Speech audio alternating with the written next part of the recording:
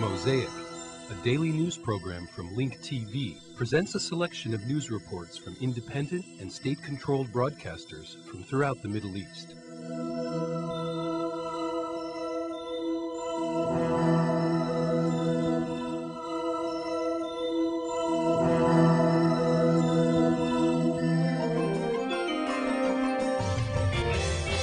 The Hamas-led government announced yesterday that the government was ready for serious discussions with the United Nations and the international community to promote security, sovereignty, peace and independence in the region based on just resolutions.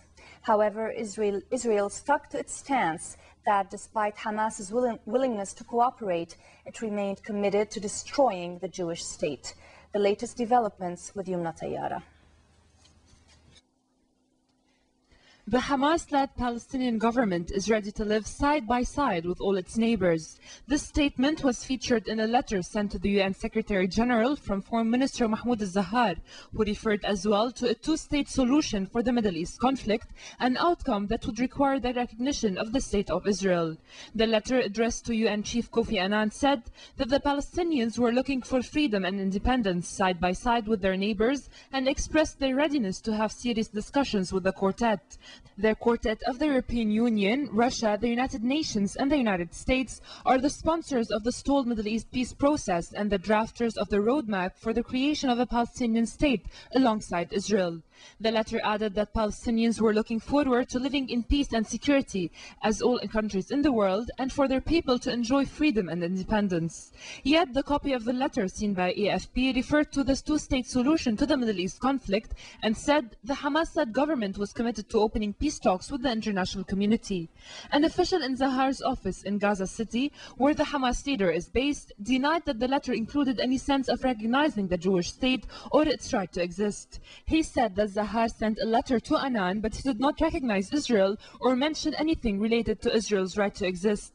Zahar's letter reiterated previous calls from Hamas for peace talks with the international community, although the radical Islamist faction has refused to renounce violence, explicit to recognize Israel or previous peace agreements. In response, Israel said today that despite the letter, Hamas had not changed its stance toward the Jewish state and remained committed to its destruction. The Israeli Foreign Ministry spokesman said that in this letter, the Palestinian Foreign Minister did talk about cooperation and peace in the region, but according to the Foreign Ministry, quote, unfortunately, he talks of the region without Israel, as in no part of this letter does he mention the existence of Israel. Embattled Iraqi Prime Minister Ibrahim Al-Jaafari remained defiant today after calls from President Jalal Talabani urging him to step down to break weeks of deadlock on the formation of a new government.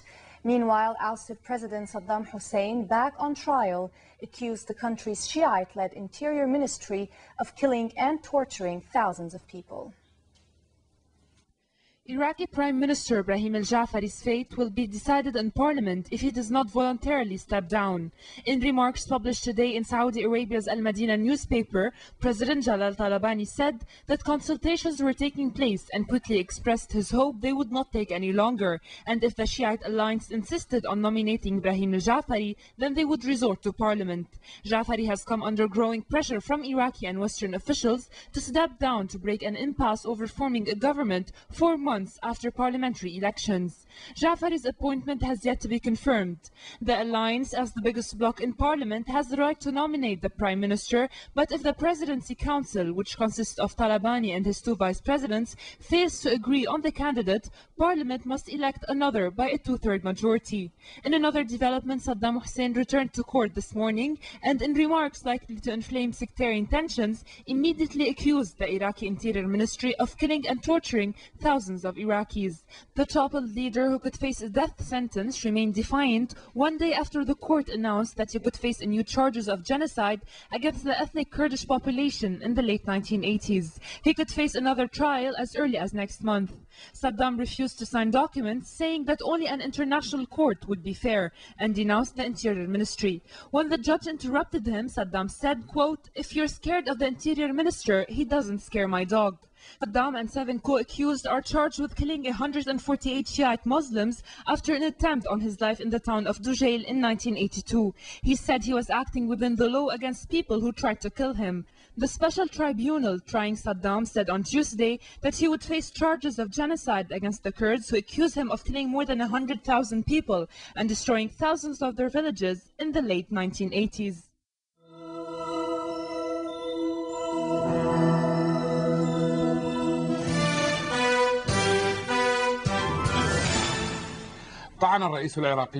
During his trial today, the ousted Iraqi President Saddam Hussein gave a statement rebutting the legitimacy of the accusations concerning the execution of 148 citizens in the village of Dujail in 1982. Saddam renewed his claim that he remains the president of Iraq and the commander of the armed forces. In the shadow of the deadlock in the formation of the government, 4 people were killed in Iraq by 2 booby-trapped cars. In addition, 5 bodies were found in separate areas in Baghdad.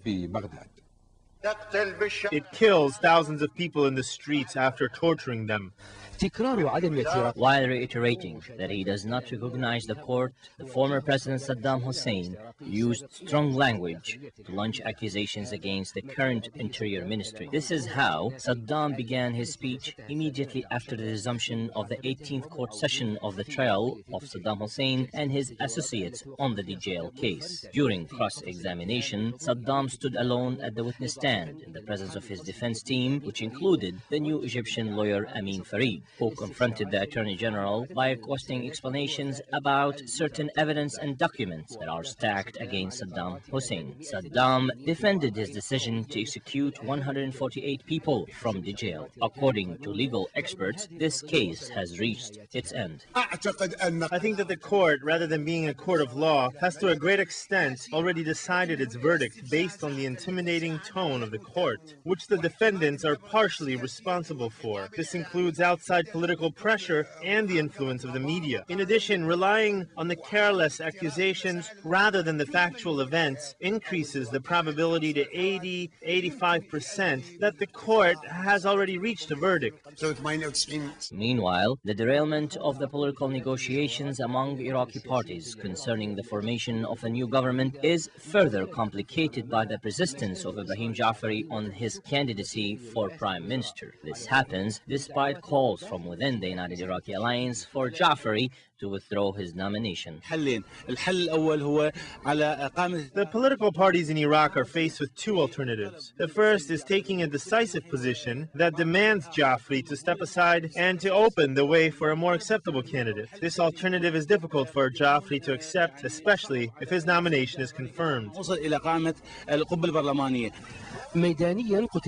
the ground, 3 people were killed and 18 others were injured by 2 booby-trapped cars in Baghdad. A female and 2 male translators were killed for working with the multinational forces in Baghdad and Diwan in the south. In separate attacks, a policeman was killed by gunshots from armed assailants near Huwayja, and another civilian was killed by gunshots from the American forces near Tikrit. In addition, 1 Iraqi civilian and 2 truck drivers who were working at one of the American bases near Dujail, north of the capital, were killed.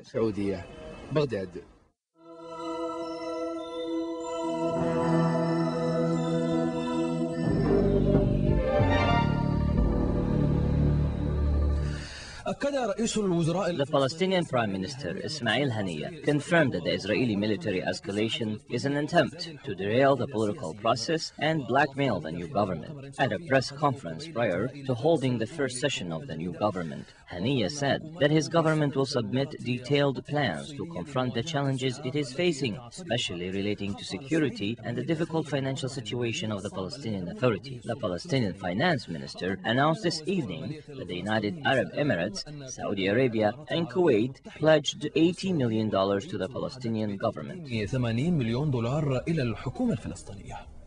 While Israeli measures have prevented the Council of Ministers from conferring with one another, the first session of the 10th Palestinian government since the inception of the Palestinian Authority was held between Gaza and Ramallah over closed-circuit video. The meeting addressed many issues, most importantly the internal situation, the financial condition of the Palestinian Authority, the results of the Khartoum summit, and the Israeli military escalation. The government called on the international community to quickly intervene to stop the Israeli aggressors, which have not succeeded in politically blackmailing the government. The government confirmed that this escalation will not affect the determination of the Palestinian people or the will of the Palestinian government. It will not change the political positions that affect legitimate Palestinian rights.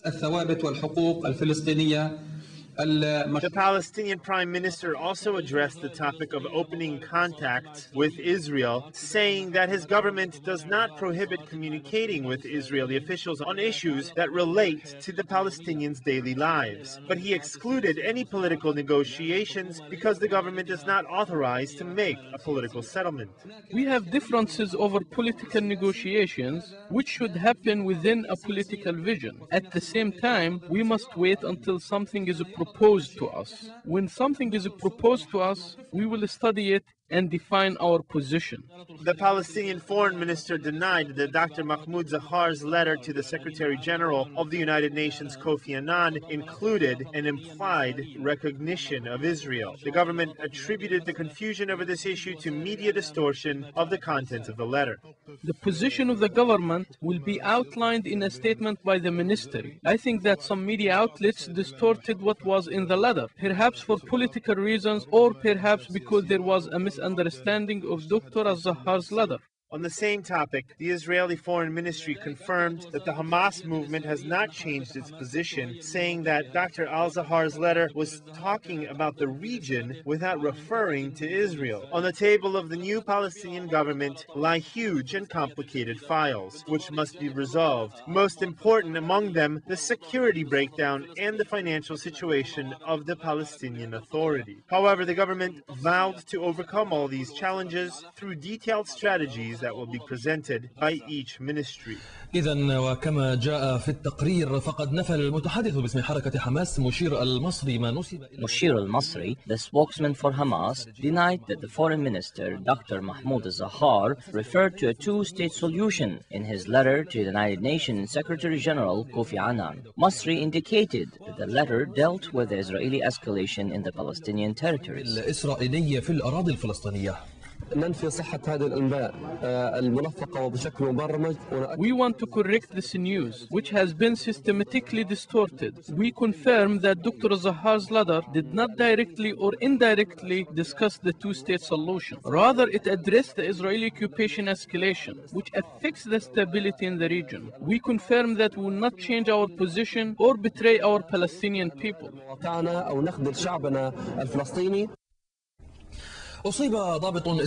Today, during an Israeli incursion in Nablus into the northern West Bank, an Israeli soldier was injured by gunshots coming from armed Palestinians. A spokesman for the occupation Israeli army said that 2 activists were arrested during the operation. Yesterday evening, 12 other Palestinians who were being pursued by the Israeli security agency in the West Bank were arrested. In the village of Beit Lahia in northern Gaza Strip, at least 1 Palestinian was murdered by Israeli tank missiles. Israeli warplanes also launched 2 missiles at a helicopter airfield belonging to the general headquarters of the Palestinian Authority in the center of Gaza, injuring 2 policemen. Other planes fired a number of missiles in an uninhabited area of the northern Gaza Strip. Meanwhile, hundreds of Palestinians held a funeral for a young man who was murdered yesterday in the village of Beit Lahia in the northern Gaza Strip as a result of a missile attack by Israeli tanks. A spokesman for the Israeli army announced that the attack came in response to Palestinians launching missiles. إسرائيلية.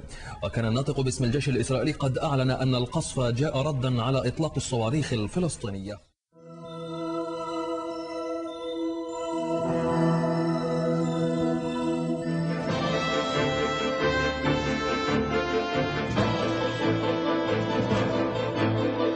An IDF officer suffered moderate wounds during a counter-terror mission in Nablus today.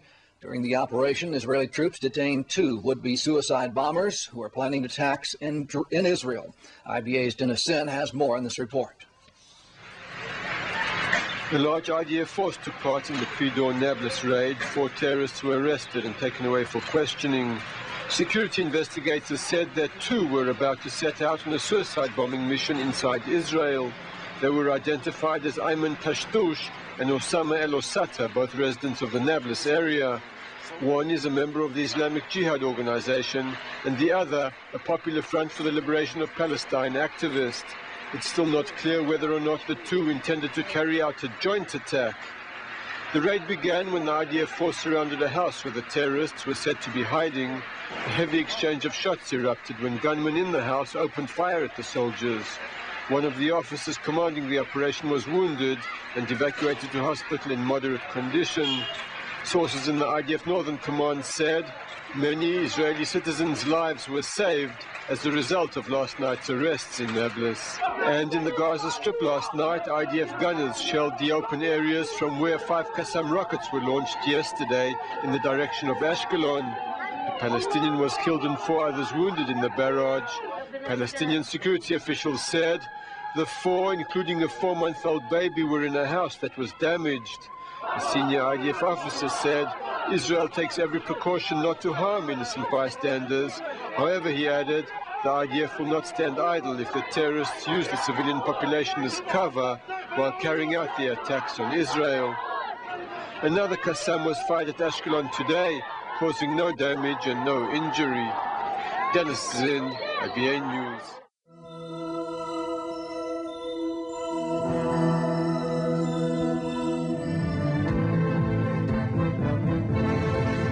IRGC's Navy debuted a top-secret missile in the Persian Gulf waters on Wednesday, day 6 of the ongoing naval war games, codenamed the Great Prophet, saw the successful test firing of a long-range anti-surface cruise missile, which, unlike other similar projectiles, needs no OTHT systems to intercept and destroy its target.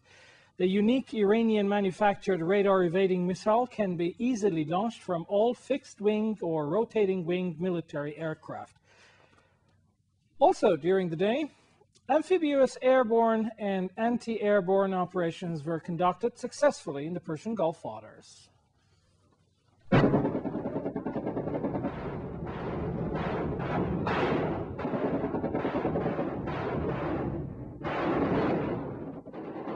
The military drills featured an electrifying performance by high-speed vessels.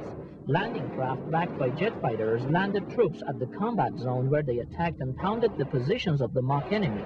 The joint naval maneuvers involving units from the Army and the Islamic Revolution Guards Corps, the IRGC, span a 100-square-mile area in the Persian Gulf and the Sea of Oman. IRGC Commander Major General Rahim Safavi, who oversaw the military exercises on Wednesday, said the war games come to show that the Iranian military is ready to safeguard the country's national interests.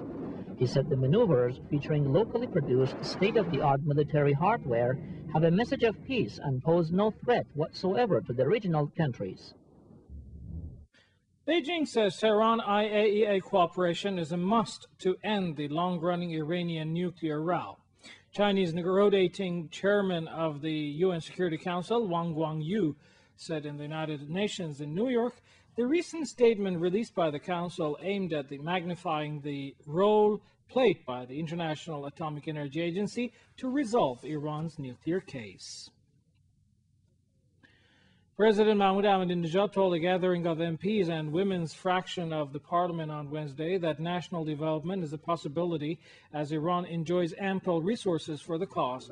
He further said, fulfillment of features of a genuine Islamic government is a major duty to be shouldered by the government and parliament this year, which has been already named as the year of the Great Prophet.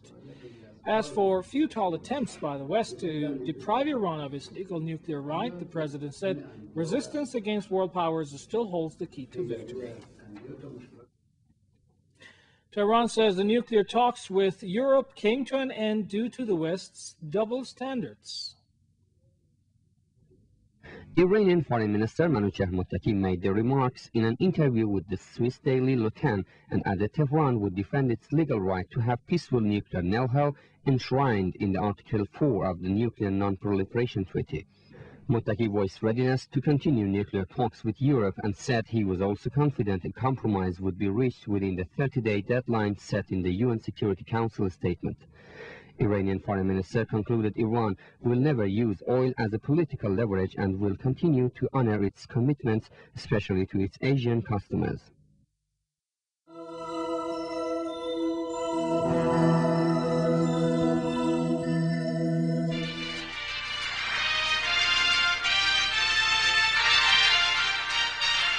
Egyptian President Mohammed Hosni Mubarak has expressed optimism and gratitude regarding his recent visit to Sudan, confirming that his meeting with the Sudanese President Omar al-Bashir was very constructive. He also confirmed that their negotiations regarding a number of outstanding regional and international issues, including the Darfur crisis, were very productive. Both leaders called on all concerned parties to put an end to this crisis in order to bring a lasting peace to the entire region. President Mubarak also talked highly of the historic relations between Cairo and Khartoum. حسني مبارك رئيس جمهورية مصر العربية في زيارة قصيرة حيث كان في استقباله بمطار الخرطوم المشير عمر البشير رئيس الجمهورية. His Excellency Mr. Mohammed Hosni Mubarak, President of the Arab Republic of Egypt, has arrived in Khartoum for a short visit. He was met by the Sudanese President Omar al-Bashir and a number of government senior officials. Mr. Mubarak was accompanied by Ahmed Abdel Ghaith, Egyptian Foreign Minister, Mr. Anas al-Fiqhi, Egyptian Minister of Information, Minister Omar Suleiman, Dr. Zakaria Azmi, Head of the Parliament, and the official spokesman for the Office of the President, Ambassador Suleiman Awad. Both presidents held talks about recent developments in the Darfur region. They also called on all parties to intensify efforts to resolve the crisis peacefully. They also discussed the outcome of the Khartoum summit and encouraged bilateral cooperation between their nations. President Mubarak's visit to Sudan, including his meeting with the President Omar al-Bashir, reveals the bond and brotherly relations between the two leaders and nations.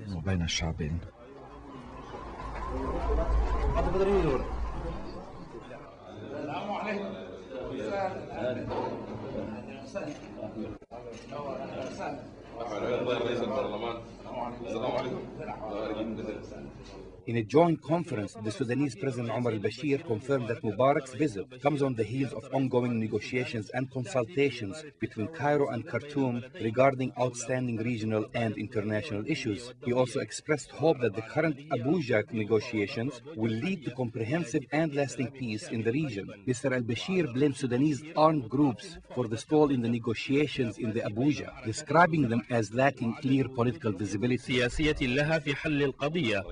وهي حقيقة تأتي في إطار التواصل والتشاور المستمر بين مصر والسودان.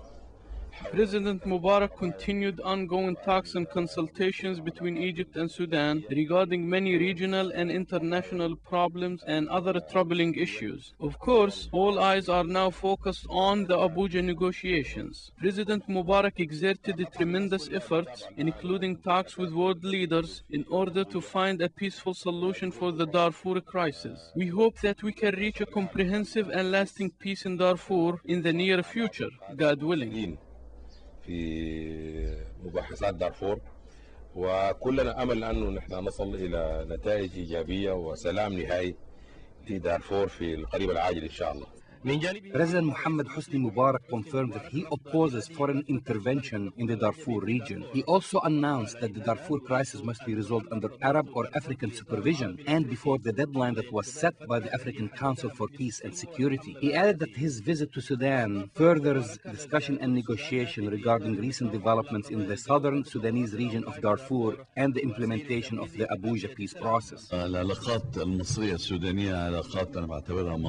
Egyptian and Sudanese relations are crucial and long-lasting. We come here to discuss and consult with one another in issues of great concern to both nations and the entire region. We held talks about the Sudanese southern region and the Darfur crisis, hoping that the political situation there will continue to improve. We will continue to negotiate and discuss other issues in the near future, God willing. Egypt does not support the deployment of foreign troops in the region of Darfur. However, it supports an Arab or an African solution to the crisis. Deploying international forces in Darfur has repercussions, and we must be aware of that. I will meet again with President Al-Bashir and other world leaders in order to find a solution to this problem. معنا بعض القادة اللي هم قول في القضية لعلنا نقدر نشوف ما الحل في كل هذه القضايا.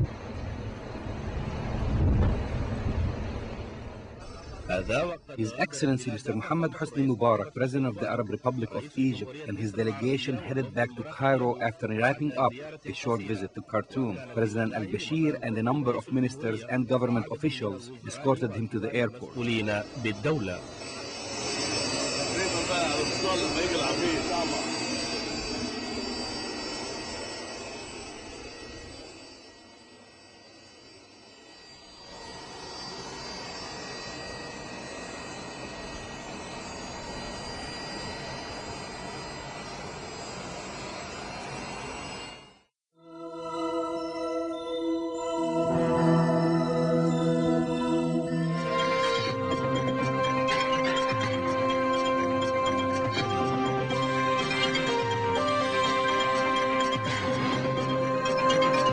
في الملف الصحراوي يلتقي اليوم الرئيس الصحراوي محمد عبد العزيز خلال إقامته بنيويورك سفراء البلدان ال15 الأعضاء في مجلس الأمن وعددا من During his visit to New York, Western Sahara President Mohammed Abed Al-Aziz met ambassadors of the 15 members of the United Nations Security Council and a number of other African envoys. Mr. Abed Al-Aziz is scheduled to meet American politicians and congressmen during a stop in Washington. العميقة إزاء الوضع بالصحراء الغربية المتسم كما قال بالاعتداءات الصارخة الممارسة من قبل قوات الاحتلال المغربية ضد Mr. Abed Al-Aziz voiced his concern over the political situation in the Western Sahara, holding the Moroccan occupation forces responsible for the recent escalation against the people there. This news came as he met with Secretary General of the United Nations Kofi Annan. Mr. Abed Al-Aziz confirmed that the United Nations should implement resolutions that guarantee the legitimate rights and self-determination for the people of the Western Sahara. Despite the hard living conditions in the Western Sahara, local refugees are determined to continue the struggle towards freedom and self-determination. الشعب الصحراوي حقه في تقرير المصير.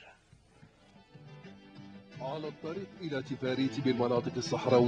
the road leading to Tafit, a Western Sahara liberated town, we met this family, a Saharan family living the life of a refugee in its own country. The day can be very long in this refugee camp, especially during the spring. However, this resilient family tried to make the best of it. Despite hard living conditions here, this proud family is determined to live a traditional life, just like any other Arab families. I'm a refugee in this camp. I miss the good old days, especially during the spring. I've been here for 1 month.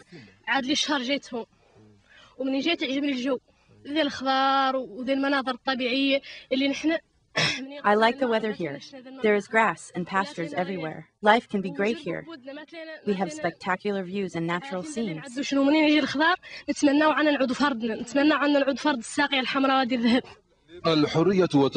Local residents in this refugee camp and other parts of the Western Sahara are determined to continue the fight for their freedom and self-determination.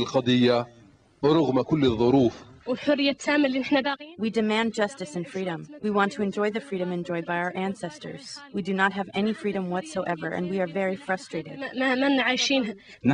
We have previously rejected these incomplete solutions to our national problem, including autonomy. We demand a free, just, and a transparent solution, which will ultimately lead to a self-rule and independence.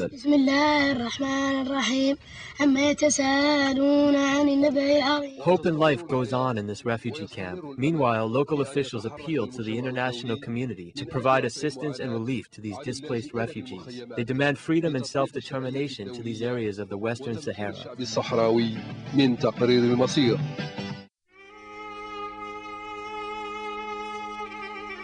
The views expressed on Mosaic are not those of Link TV or its sponsors, but of the broadcasters themselves.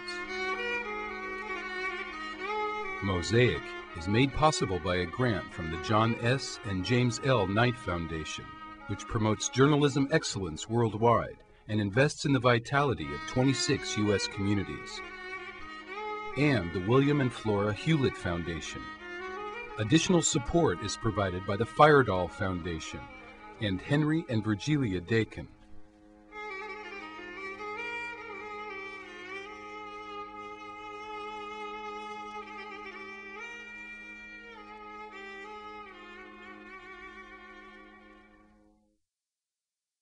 This program is brought to you by Link TV for educational and non-commercial use only. For a transcript of this program, to watch streaming video, or for instructions on how to receive Link TV in the United States, visit linktv.org.